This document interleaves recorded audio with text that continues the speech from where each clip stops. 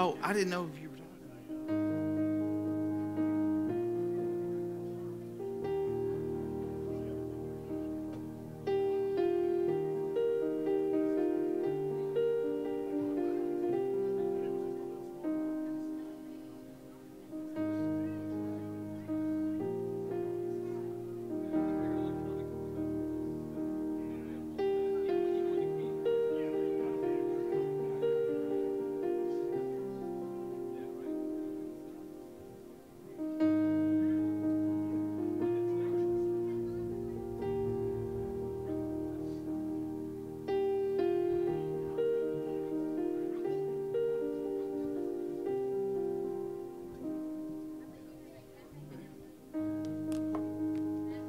All right, we're going to get started this morning, and so good to have each of you with us on this beautiful morning.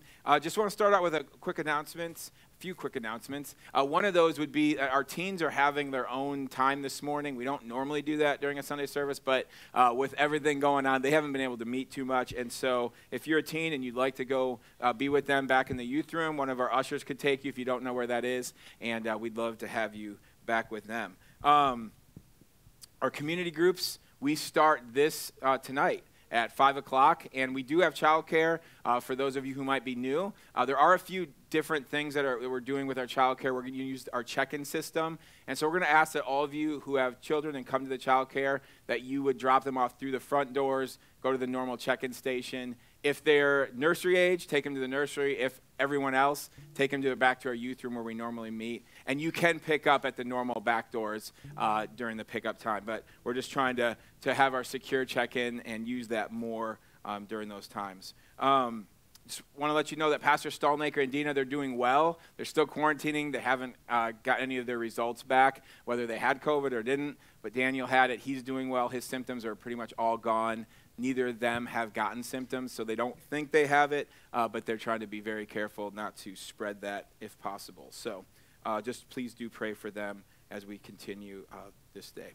Also, Sunday school starts September 13th, and so we look forward to that. Teachers, you should be getting information shortly, and we look forward to that time of being together during our Sunday school times.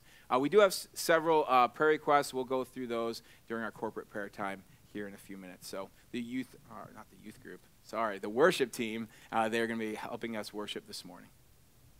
Well, good morning, Community Baptist Church. Whether you're here in person or joining us online from home, we're just happy to be rejoicing in the Lord with you today. I just wanted to start by reading from Psalm 86. Among the gods there is none like you, O Lord, nor are there any works like your works. All nations whom you have made shall come and worship before you, O Lord, and shall glorify your name. For you are great and do wondrous things. You alone are God. Let's stand as we sing together. Come praise and glorify.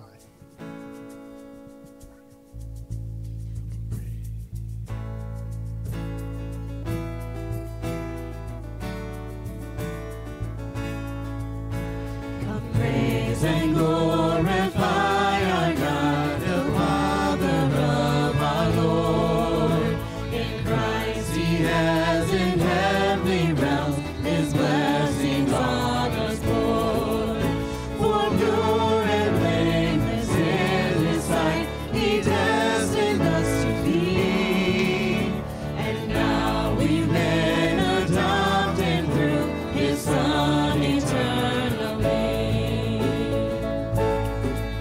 To the praise of your glory, to the praise of your mercy and grace, to the praise of your glory, you are the God who saves. Come praise and glorify our God, who gives us grace in Christ. In him our sins are washed away, redeemed through sacrifice.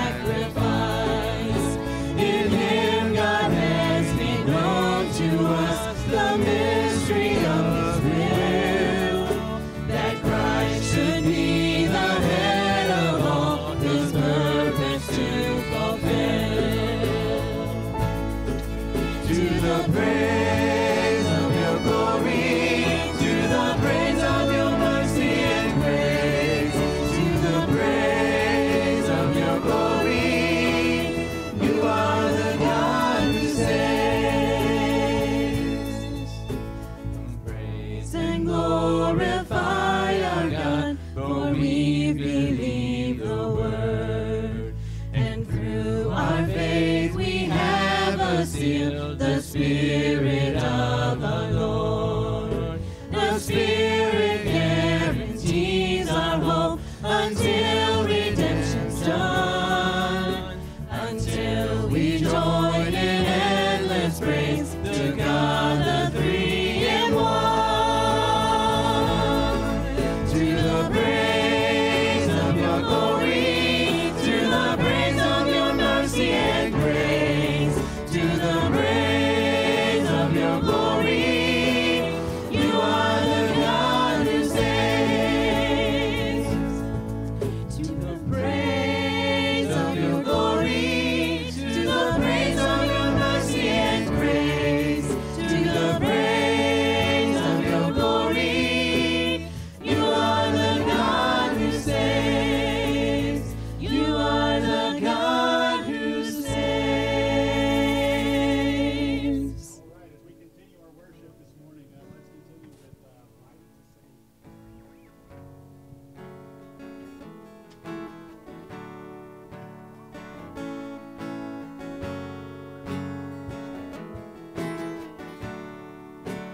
Everyone needs compassion, love that's never failing.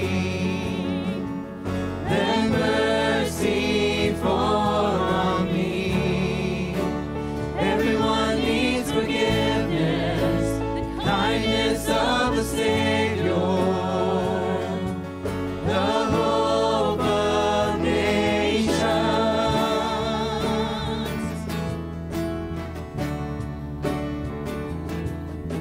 Savior, He can move the mountains. My God is mighty to save. He is mighty to save forever. Author of salvation, He rose and conquered the grave. Jesus conquered the grave.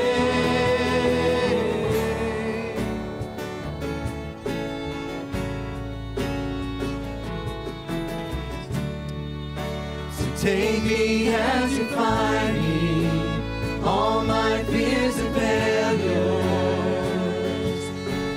Fill my life again. Give my life to follow everything I believe in. Now I surrender.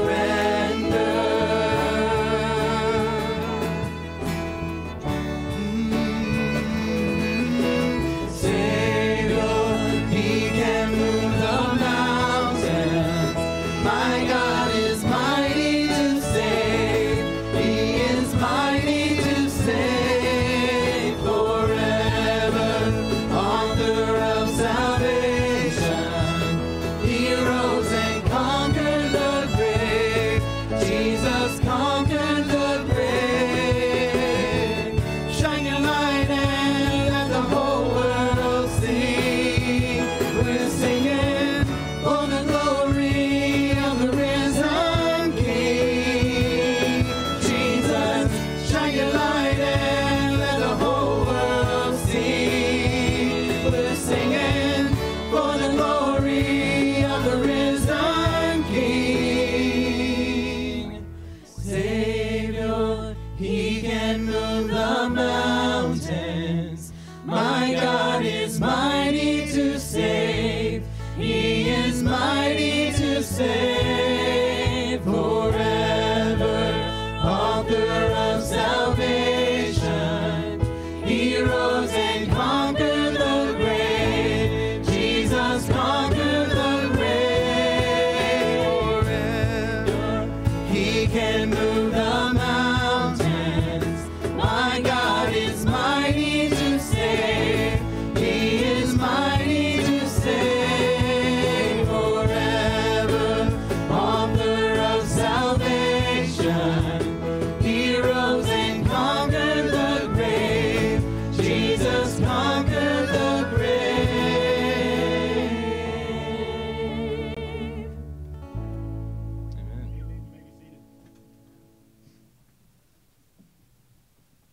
blessing to be able to sing the praises of a God who can move mountains. And we're going to actually get into a new series this morning about God's miracles and what Jesus did in those miracles in the book of John. And so we're going to see the great power of God at work in real life situations. And the cool thing about it is I'm kind of letting you in on a secret of the message already. The cool thing is that those were all temporary things that were done. People raised from the dead, people healed. All of those things were temporary, though. The people that were raised from the dead, eventually they did die. And the people that were healed, eventually they died as well. But God is a God who has power not just to save us temporarily, but to save us for eternity. And so we are going to look at that and how we can be confident in his power because of that. And so we look forward to that a little bit later in the message. Just 3 quick announcements and prayer requests. One, thank you all for your prayers. A huge praise. The Ruleys are able to be back in Morocco, and they're back in their home. They had a lot to go through with that, and God brought all of that together and did what we can't do and made himself very powerful in that situation.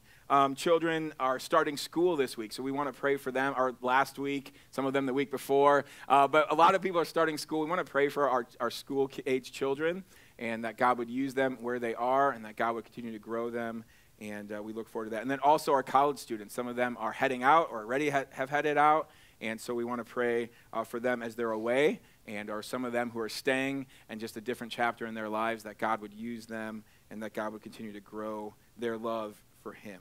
So let's pray this morning, and we'll keep Pastor and Dean in our prayers as well.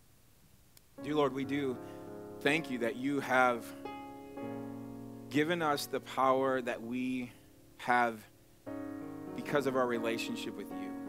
God, we don't have power in ourselves. We are weak. Lord, we are spiritually weak people. Your word tells us that none of us would ever do good on our own, that we wouldn't have that ability. We wouldn't desire it, and we couldn't do it even if we could desire it. But God, through you, we can please you with our lives. We can see your grace working through us. We can see our lives changed and transformed. And God, we give you all the glory for that. I just think of just the people in here, that each of us who have put our faith in you has a testimony of how you've placed your hand on our lives and you've begun to change us. Most importantly, you've changed our eternal destiny from one of judgment to one of peace and eternal glory with you. God, we thank you for that. We also thank you for just the temporary changes that you're making in our lives. God, I think of so many people here who I've heard their testimony, and just seeing what you've done, the power that you have in them, changing them completely from a life that was filled with complete just whether dissatisfaction with you or just an ability to really know you. And God, now they love you. They have a relationship with you, and they know someday when they die and they leave this earth that they will be with you for eternity. God, we praise you for that. We don't take that lightly this morning. I pray that as we sing these praises to you, remember what you've done in our lives. I pray that as we hear from your word, that we'd remember how much you love us and how much you care for us and how powerful you are, and that would bring us peace, that would bring us satisfaction in you. God, that we pray that you would receive glory by what we do this morning. I think of Pastor and Dina. I pray that you would help them as they continue just to quarantine for the next few days before their 2 weeks of quarantine will be up. I pray that you'd just even use this time to encourage them, to build them up. I pray that they wouldn't have this virus, that they get back to their normal ways of service for you. I think of the Ruleys who are back in Morocco. I pray that you would use them. Lord, I pray that as they transition back, that would be a quick transition, that they'd be able to figure out, even with the quarantine that's going on there, how they can minister for you effectively.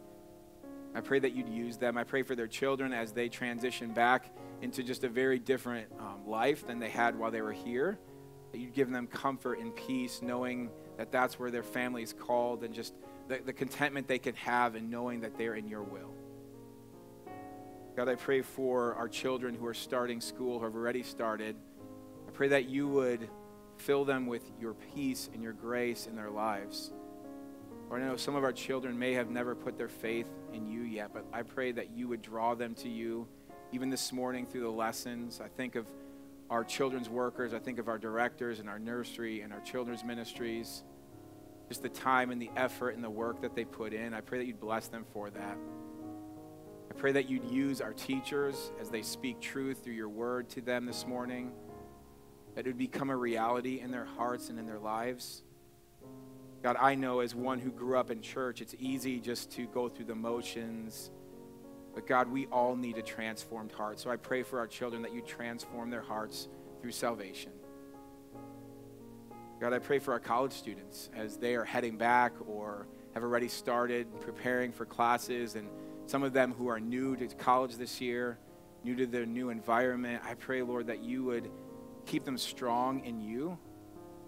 I pray that their relationship with you would grow during this time in their lives, that they would use the opportunities to share Christ with maybe new friends or new classmates or teachers or whatever it might be. I pray that you would just use this time in their lives to truly grow them in your grace, that they would honor you with their lives. God, I pray that this morning we would be able to really just kind of shake off all of the things of life that get in our way. Maybe it was the ride to church. Maybe it was even sinful responses to our spouses or to our children. We're frustrated and in a hurry. God, we know that's a reality of our lives, but we ask that you would just calm all of those things in our lives and all of the noise, and that we would just be able to focus on you this morning. We thank you for our worship team who gets here early every week and helps us to focus our mind on you as we're in the worship time this morning. Thank you for the songs and those who write them and give their lives to writing music that sticks in our heads throughout the week and encourages and challenges us to love you more. I pray that today, again, you would receive all the glory that you deserve. Lord, we need your help to do that, we pray in Jesus' name. Amen.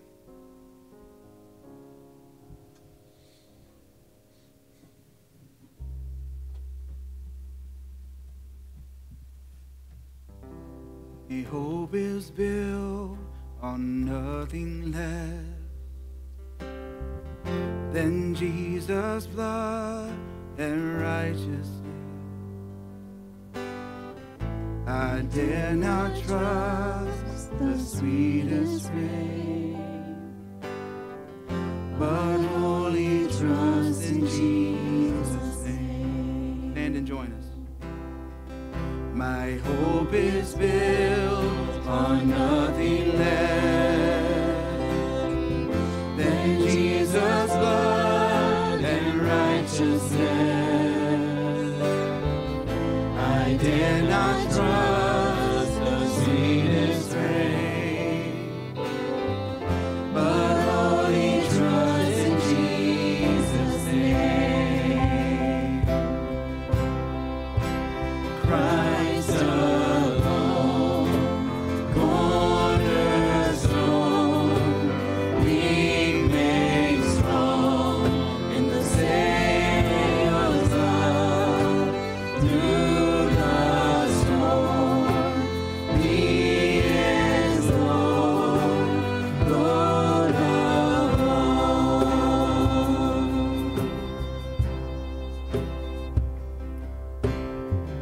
When darkness seems to hide His face, I rest on His unchanging grace. In every high and stormy gale, my anchor holds within the veil. My anchor holds within the veil.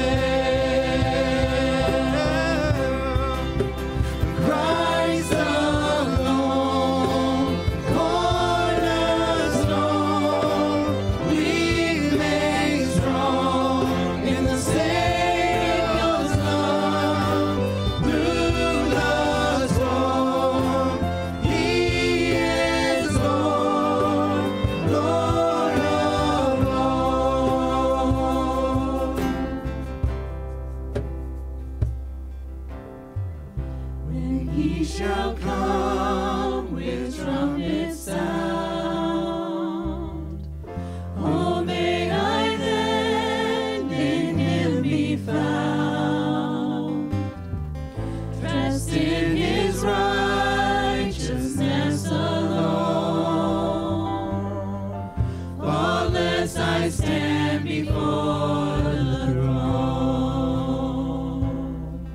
Christ alone.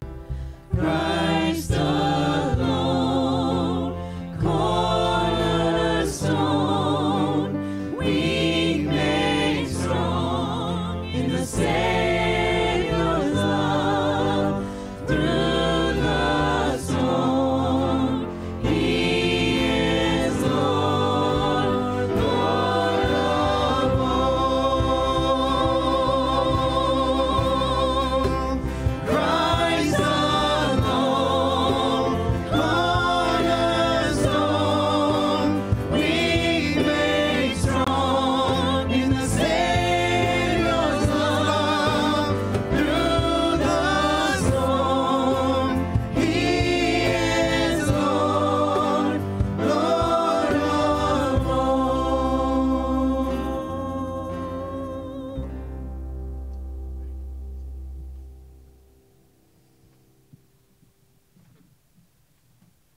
morning.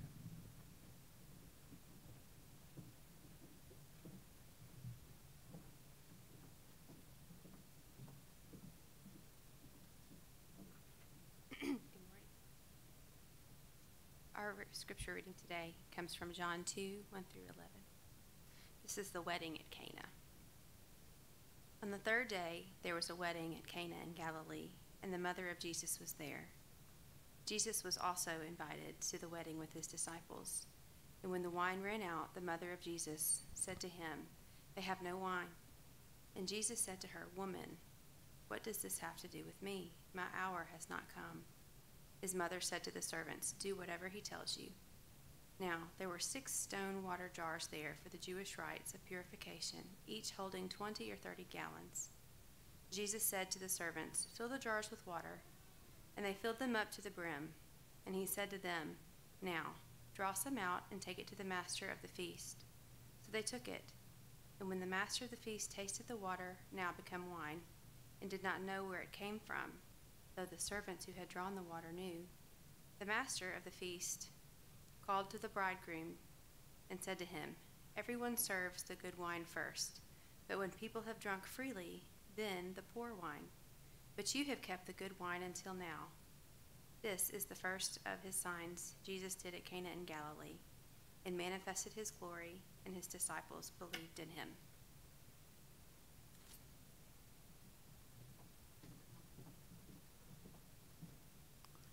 Thank you, Sarah. I think with all the singing, I kind of lost track of what I was supposed to be doing. So I just gradually made my way back there. I wasn't supposed to come up yet. And I think I was just excited to get into the message. So thank you, Sarah, for being patient with me. She just looked at me like, are you going to let me do my thing or not? So I appreciate that and for your patience with me. All right. We're in John chapter 2, but we're not actually going to start there. I'm going to have you kind of turn into a few passages. I have the privilege of kind of introducing this series of messages on really, we're looking at God's, really Christ's miracles in the book of John. And then at the end, we're going to kind of branch out a little bit and see a few more in different passages that aren't in the book of John. And so, but this morning, I kind of want to introduce like really what miracles are about. Like, why does God have miracles in the Bible, and why did Jesus do miracles? What was the point of them, and how does that affect us today? Appreciate Sarah Powers, who put together really all of our designed, all these awesome slides for this series, and appreciate all the work that people put in behind the scenes. And I try to let people know that there's a lot of people that do a lot for Christ through these things, but appreciate that. Really, we live in a day where we're not, I wouldn't say we're easily impressed. Would you say that? I mean, with the internet, you can get on YouTube and see videos, and we have social media where people are sending out, hey, did you see this funny video or this incredible thing, right? And I would say because of that, and because maybe we've learned that people can Photoshop things, right? So you see something incredible on TV or on a video, and I would say sometimes our first response is we're skeptical, right? You ever been skeptical person? You're like, I don't know if that's true. I don't know if that's right.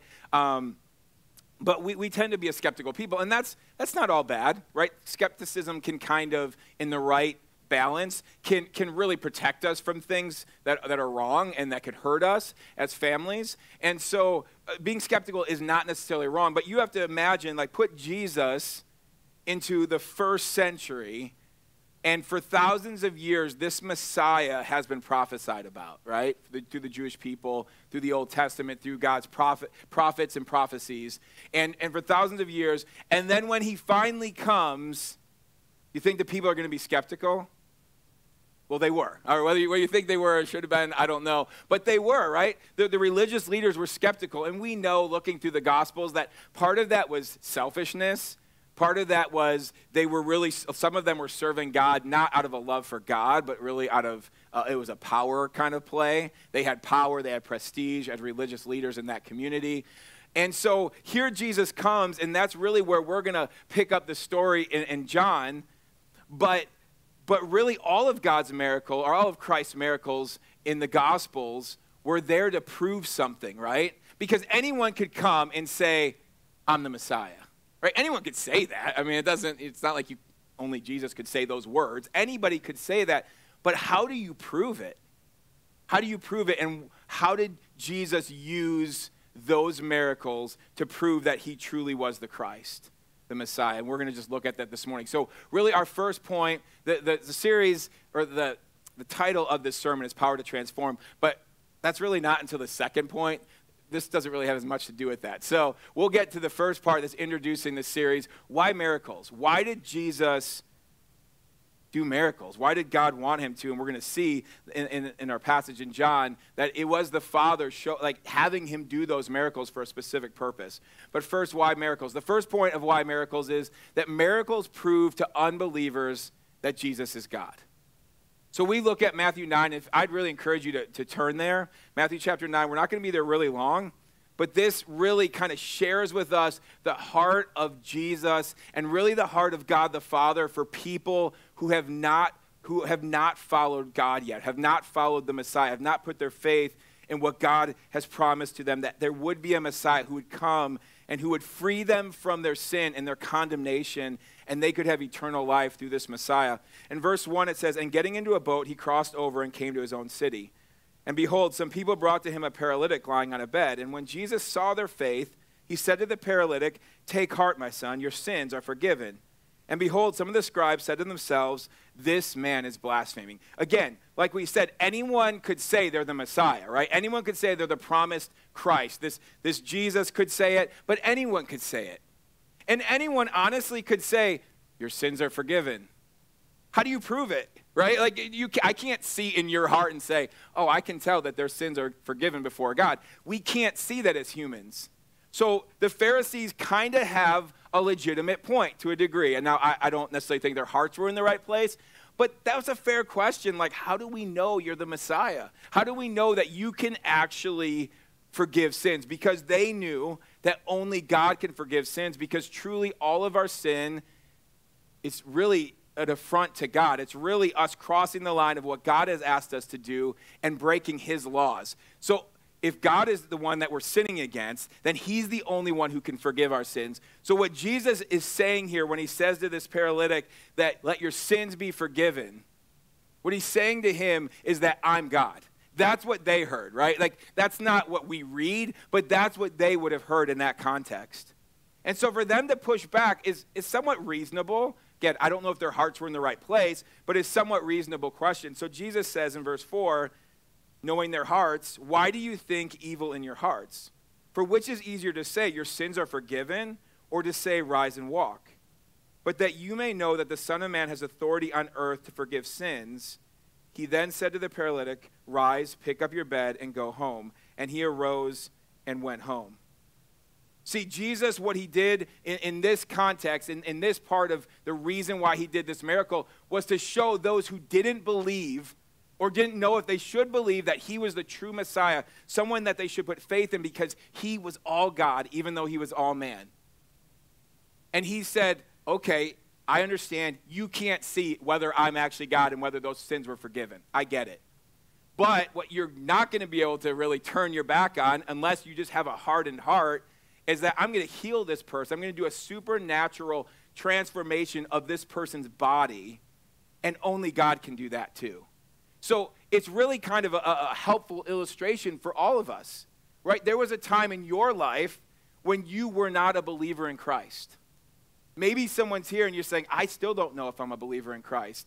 And I would encourage you to read through the Gospels and see what Jesus has done in these miracles, because only God can do the things he did in this world.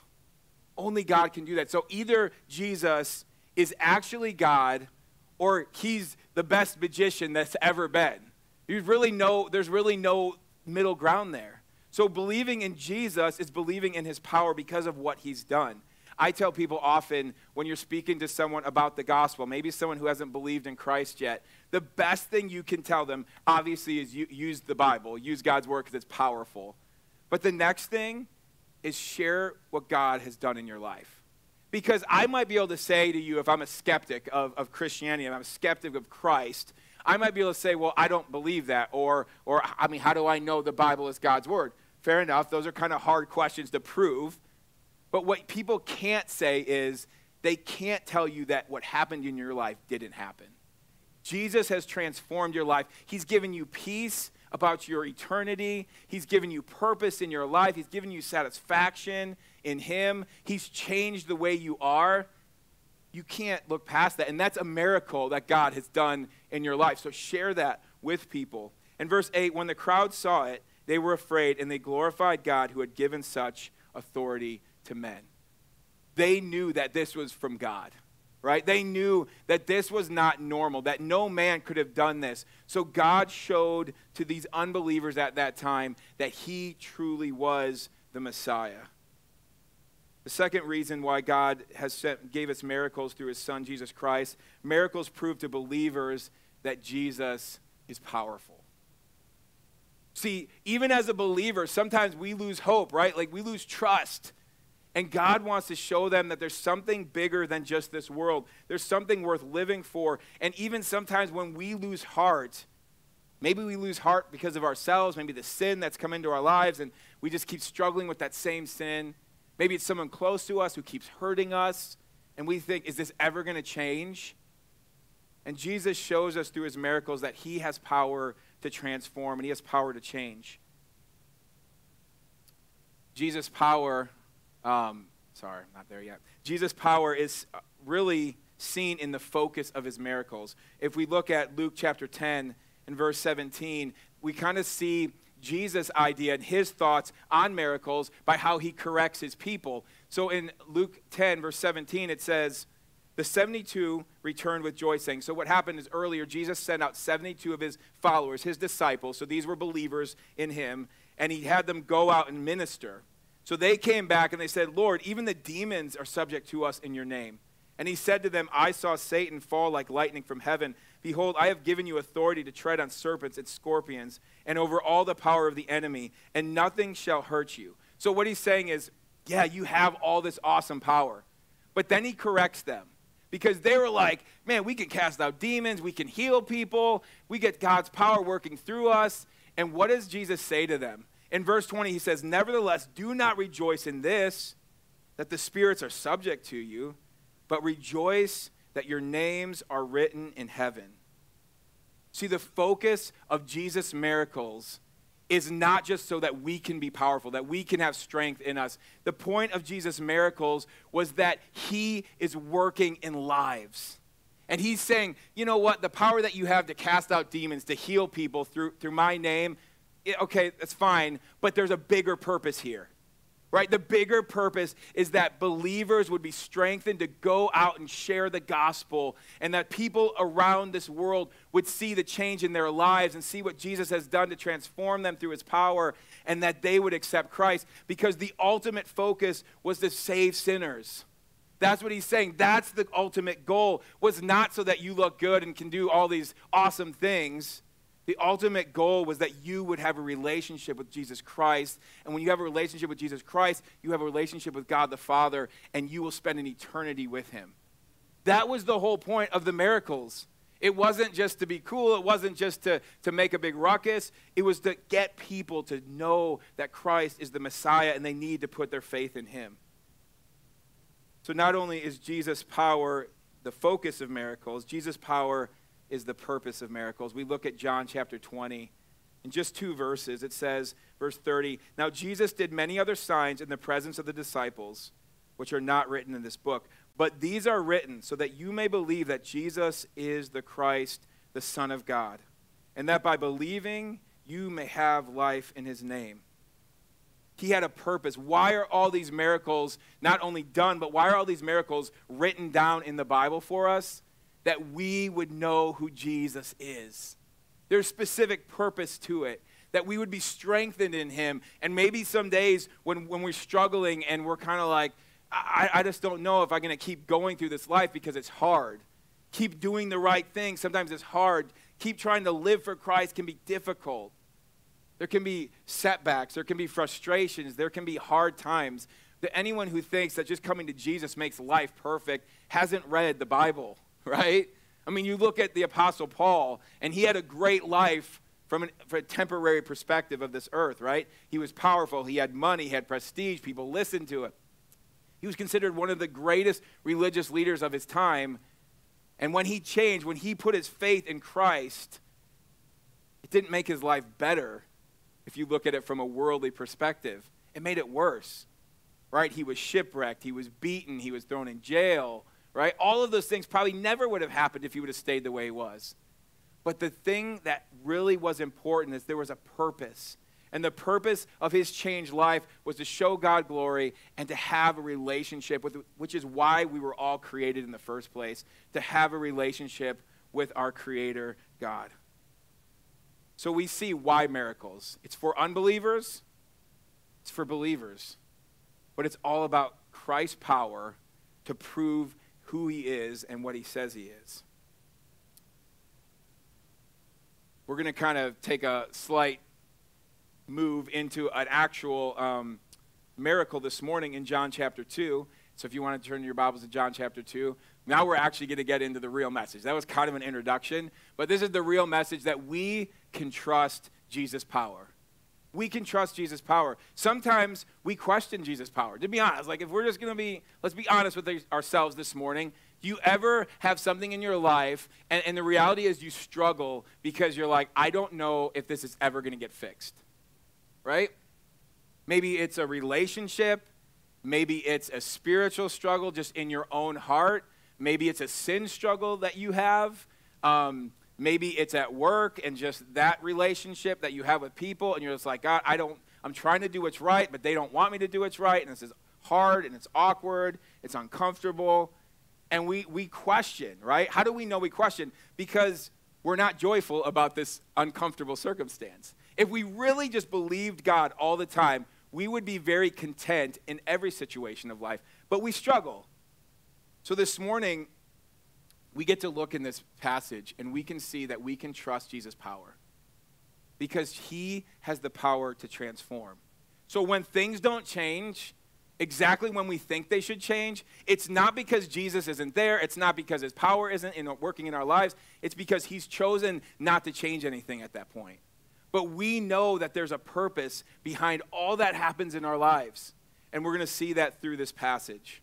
The first point of this passage is that how we can trust Jesus. Jesus' power is purposeful. Okay, so we get into this passage as Sarah read this morning, and this is a very well-known passage in the Bible, well-known miracle in the Bible. This is Jesus' first miracle, his first sign that he publicly was the Messiah. He started showing people, but it didn't start out the way that you would probably, and I would probably plan your first miracle, right? Because in our culture, what do you do when it's your first of anything? You prepare, right? You prepare. You make like this big to-do about, okay, we're having our grand opening of a restaurant or a store or whatever it might be. We make big things. We put it like do a social media kind of blitz, right? And on every social media, you see this store is opening on this date. Why don't you all come out? A big celebration. But that's not what happened here. What happened? Let's start reading in verse 1. On the third day, there was a wedding at Cana in Galilee, and the mother of Jesus was there. Jesus was also invited to the wedding with his disciples. So this already starts out differently than we would normally start out with our first big miracle, right? If we were able to do miracles, right? We wouldn't do it this way. It says like Jesus at this point is kind of like a side note, right? He happened to be invited to the wedding. That's really what it's saying. His mom was obviously a part of the wedding, probably in the food and the planning here. But he was like, him and his disciples were invited. They were just normal people invited to this. They weren't the center of attention. They weren't like necessarily considered honored guests. He was just a normal person for all intents and purposes for what these people could see. So it already starts out differently. Verse 3, when the wine ran out, the mother of Jesus said to him, they have no wine. So obviously his mother was probably part of the planning. And you have to remember, like, running out of wine would have been extremely, like in that culture, it would have been a really bad thing. You'd feel terrible. You also have to remember, to be fair to these people, when they ran out of it, these wedding celebrations weren't like ours, like 2 or 3 hours maybe. They were like a week or 2 weeks long. They would do these huge feasts. So you had to have a lot of planning and preparation. But running out of this wine would have been horrible because it wouldn't just been for like the next hour. This is uncomfortable for people because they don't have anything to drink. But this could have been like, we still have a whole nother week to go. What are we going to do? Right? And again, it was just kind of a dishonorable thing to the family. And so Jesus' mother is concerned. And so she said, they have no wine. And Jesus said to her, woman, what does this have to do with me? My hour has not yet come. Okay, so first of all, whenever you study a passage in the Bible, really anything, but especially the Bible, you have to go back to the original context. So in our context, if a son would say to his mother, woman, okay, that would not go over well, right? Because there's somewhat of like just a bad thing about that in our culture, right? But this was not their culture. Okay, just so you know, this was not dishonorable. This would just been normal for them to speak this way. He was just talking to his mom and saying, woman, like, here's what's going on. I know, even me saying it sounds bad, doesn't it? But I want to just point that out, that we have to read it in the culture it was written in, not in our culture. That's a big problem when we interpret the Bible in our culture when it wasn't written that. So, first of all, let's just get that aside just in case that caused some people to stumble, especially moms. Like Brendan and I were talking about this last night as we were kind of going through some of our small group stuff. And she's like, yeah, if my son would say that to me, it would not go well, right? Like, woman, no, that would not go well, but this is a different culture. So what does this have to do with me? He says, my hour has not yet come. What does he mean? What's his hour? Really, it's talking here about Jesus was saying up till this point, he's probably about 30 years old, and up until this point, he had lived a life. And I have to think that people that had been around him would know that he was different than everybody else. Like, he never did anything wrong, right? I mean, that alone would set you quite a bit apart, at least in our culture, and I assume back then as well, right? Like, this guy never says anything mean to anyone. He never talks about anyone like he shouldn't. He's never been disrespectful to his parents. He's never disobeyed them. Like, he's not normal. He's not like the rest of us. But he never really proved his messiahship, his that he was truly God up until this point. And that's what he's talking about here when he says, my hour has not yet come. He's saying, my hour, my time where I'm going to show people who I really am, when I'm going to show this world that I am the promised Messiah, and that what has been promised to us for thousands of years is actually about to happen, my time hasn't come. And this is kind of an interesting part of the story. I'll be honest, I have a lot more questions than answers when we get to here, because in verse 5 he says, his mother said to the servants, do whatever he tells you. Okay? So I think his mom understands. His mom knows who he is. So that's the answer to the question in Christmas. Mary, do you know? Yeah, she knew. Okay? She knew. She knew that he wasn't just a normal son. He wasn't just a normal boy. He wasn't just a normal man. She knew that God had sent him as his son to be the Messiah. She knew it. Now, did she know everything? Probably not everything, but she did understand there was a much bigger thing going on here. So when he says, my hour has not come, she says, okay, do whatever he says. I don't know what his hour is. I don't know what his father is telling him. I don't know any of that, but I know one thing. I know that if he wants to do something here, he can. She knew that about her son, that he was not normal, that he had that supernatural power because he was God. The interesting thing about this passage is, did God use his mother to actually bring out his public ministry? Because he says, it's not my hour yet, but then when we get into the next part of the passage, he does it, and it becomes his hour. It's an amazing thing, and we don't really know because the Bible doesn't really tell us exactly how that works, but God used his mother to really bring out that public ministry. And obviously God, sanctioned it and told him, yeah, this is the time. But it's a neat part of the story how parents, how even Christ, even God was still a son on this earth, and his mom's life was working to do the ministry that his father had called him to. So Jesus' power is purposeful. What's the purpose? The purpose is to do his Father's will. Throughout John, over and over and over again, Jesus says, I'm here to do my Father's will. I'm here to do my Father's will. What is he saying? He's like, I have a bigger purpose than just to come and take over the Roman Empire and free my people. That's like you all are thinking down here. And my Father, his plan is up here. Right? He understands everything, and he's doing something that has eternal significance. Not only is Jesus' power purposeful, but Jesus' power is transforming. Verse 6, now there were 6 stone water jars there for the Jewish rites of purification, each holding 20 or 30 gallons. Jesus said to the servants, fill the jars with water, and they filled them up to the brim. And he said to them, now draw some out and take it to the master of the feast. So they took it. Okay, so what does Jesus do? He tells the people what to do, and they listen. Okay? Again, this would not be the way we would do things, right? We would make like we'd want like, I don't know, some kind of fog or, like he would do some kind of thing where it would like, boom, like everyone knew it changed. It's not how Jesus worked. And it's interesting because in our lives, is that how Jesus works most of the time? Most of our answered prayer, a lot of people may not even know it was answered prayer, right? You were praying for it, and maybe you've been praying for this thing for a long time. And when God actually answers that prayer, no one else might even notice. But God's hand was in it, right? We want to see like all the lights and all the fog and all the stuff happen. But when Jesus works, it's not about all the stuff. It's about his power, right? That's the focus of this whole passage, and that's the focus, should be the focus of our lives, that we have the power of Jesus working through us as believers.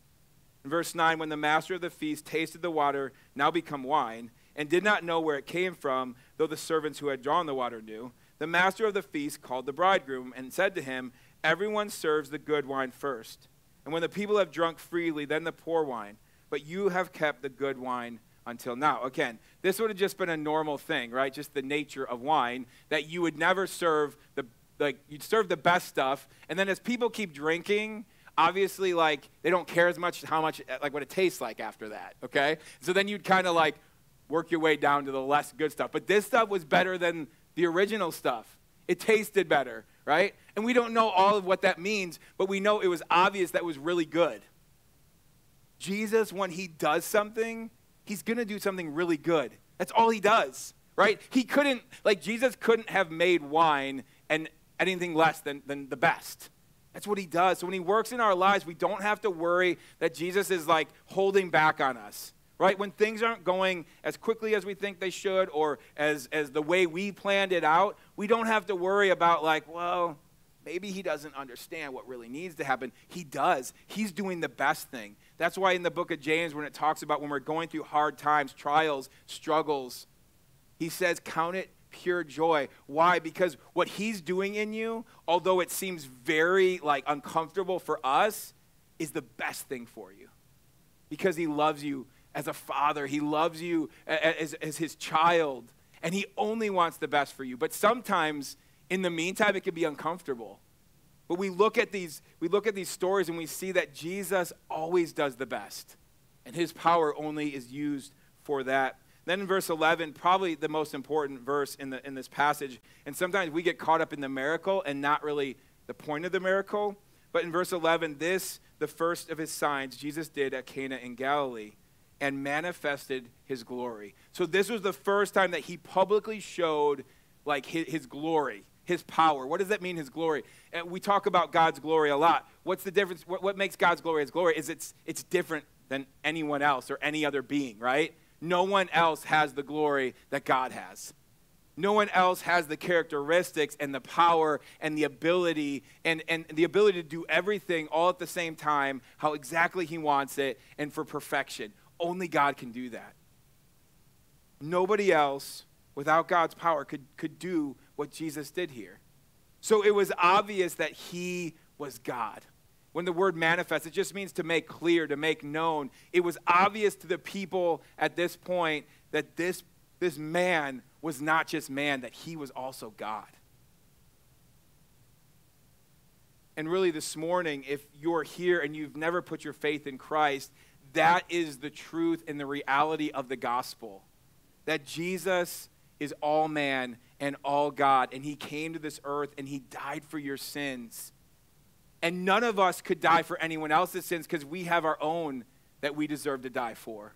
So Jesus came, and he's the only person and the only God who could come and do that because of his glory, because of who he was.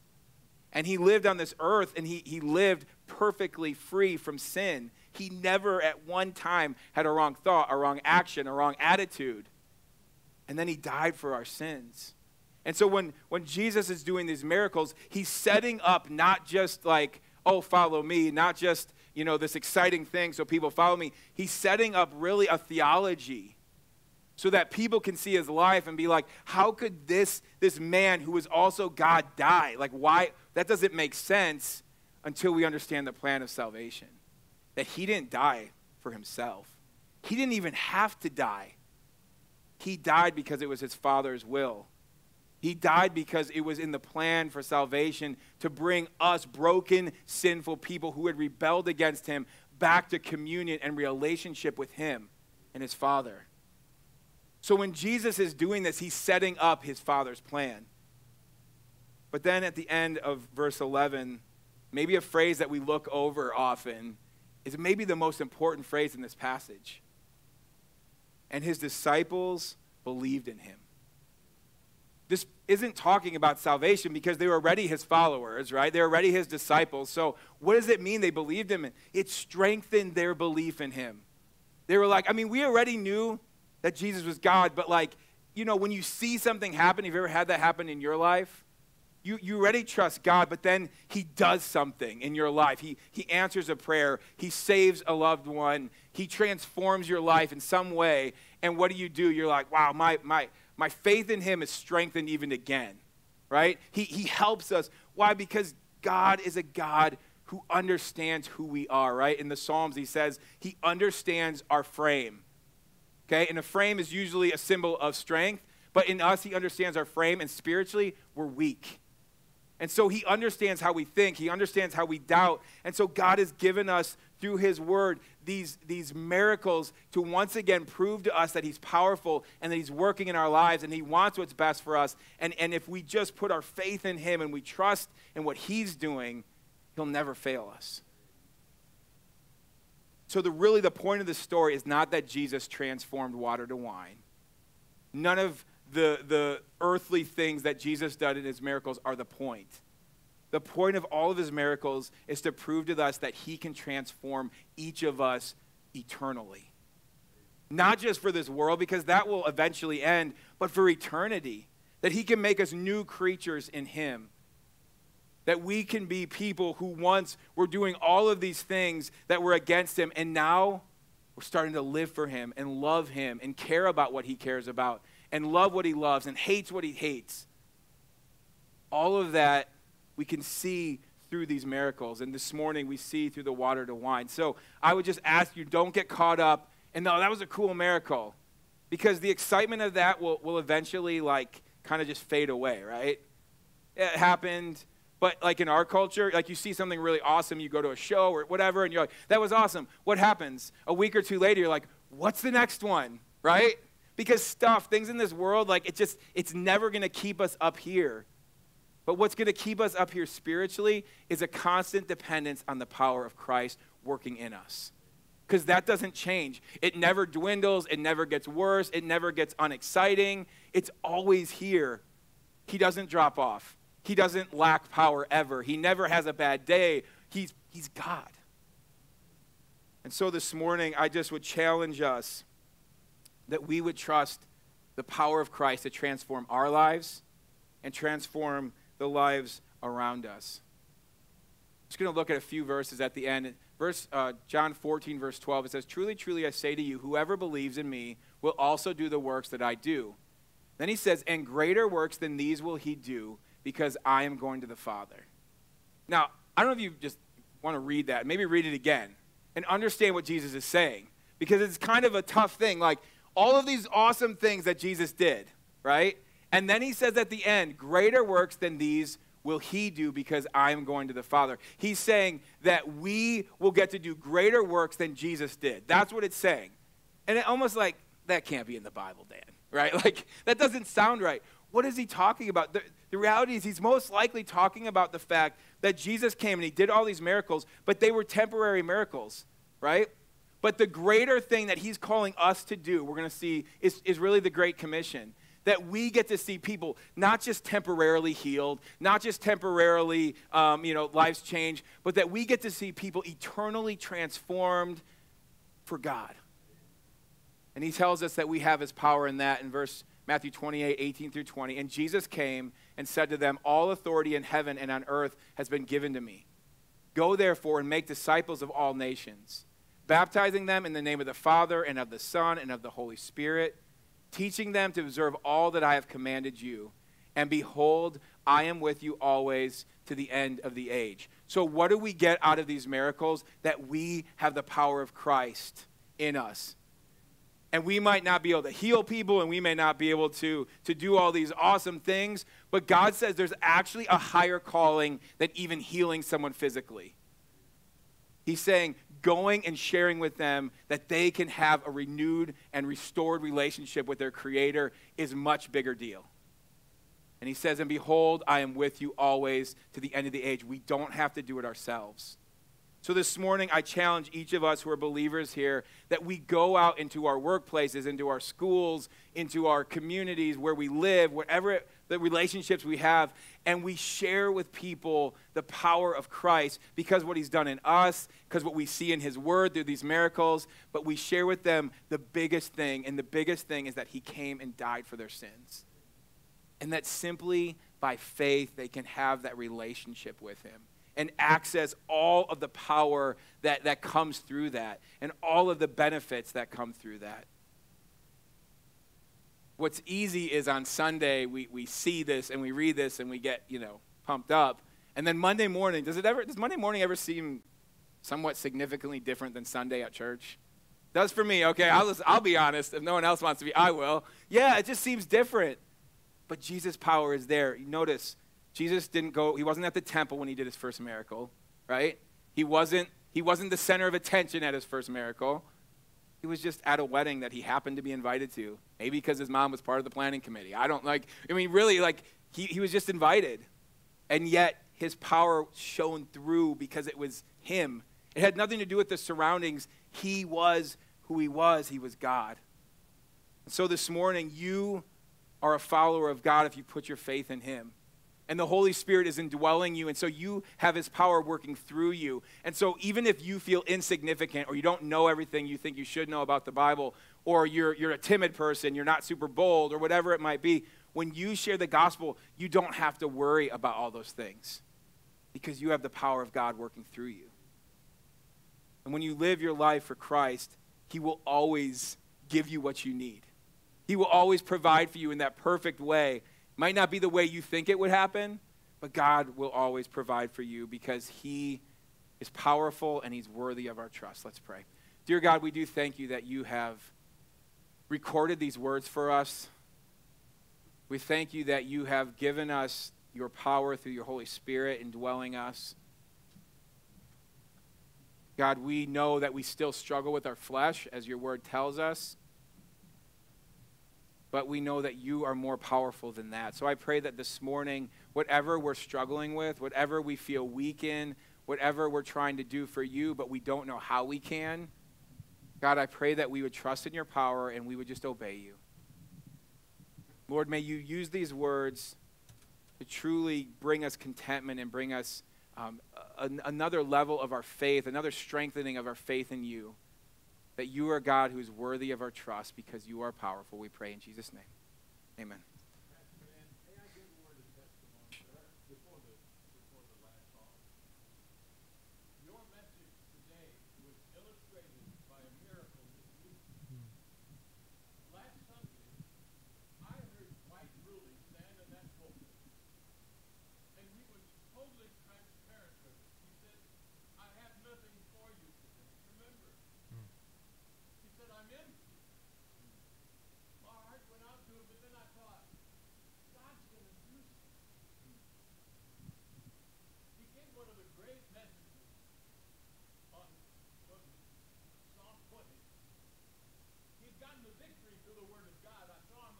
service, and I said, wife, I'm envious of you. God's going to do something mighty and great.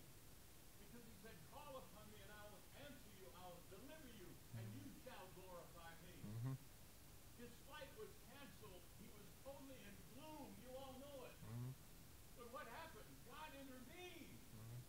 They are now in Morocco spreading the gospel to Muslims. Amen. That is a miracle. I just want to share. It's been one of the great blessings of my life this week. Amen. Thank you. Amen, Pastor Brett. Amen. Yeah. We do serve a wonderful and marvelous God. And if you do stand amazed, won't you please stand as we sing, I Stand Amazed. How marvelous.